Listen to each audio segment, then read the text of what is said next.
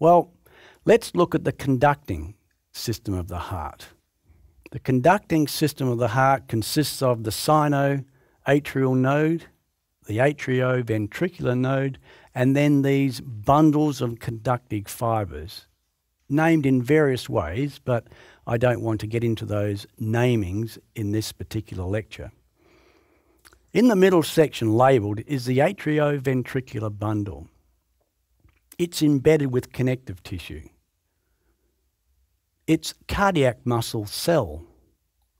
And on the right-hand side, you can see the endocardium. And directly under the endocardium, if you look very carefully, often you find evidence of these conducting fibers called Purkinje fibers. Now, the atrioventricular bundle is just a large bundle of Purkinje fibers.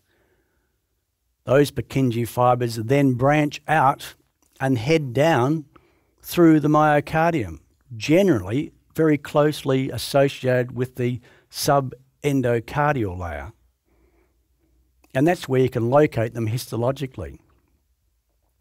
Let me stress that these conducting fibers of the heart are not nerves. They're specialised cardiac muscle.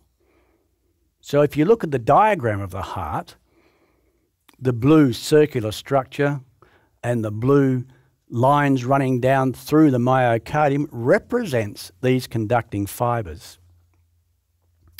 And the white circular structure up at the top, it's actually lying right next to the entry of the superior vena cava, is the sinoatrial node.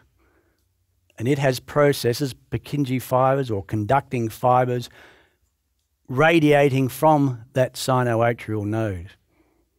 The sinoatrial node is the pacemaker of the heart. Cardiac muscle, when it developed, acquired an inherent ability to contract.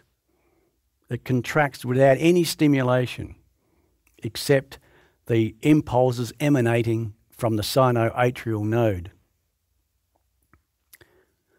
However, that sinoatrial node can be influenced by the autonomic nervous system.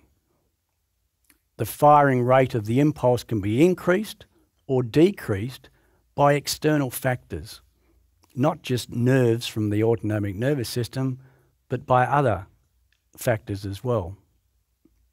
So you can increase or decrease the rate of the heart by influencing the rate of firing initiated from that sinoatrial node.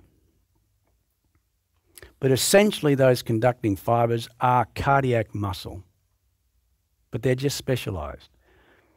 And you can tell the difference between these conducting fibers from normal cardiac muscle.